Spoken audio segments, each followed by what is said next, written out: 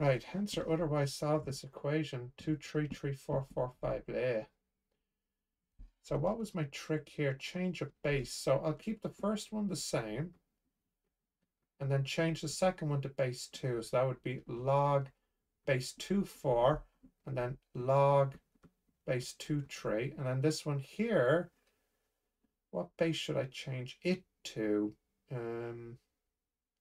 Base 2 as well. Log 2, 5, log 2, 4. Okay, so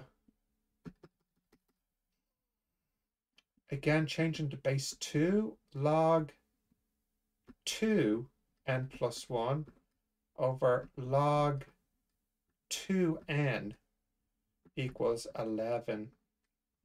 So they cancel diagonally like this. So it means the only thing that's going to be left is log 2 n plus 1 equals 11. That means 2 power 11 equals n plus 1.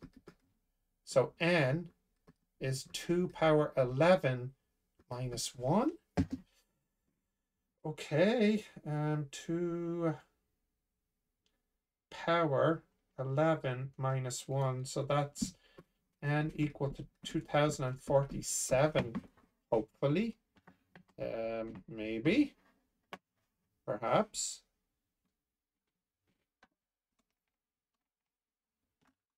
Perhaps.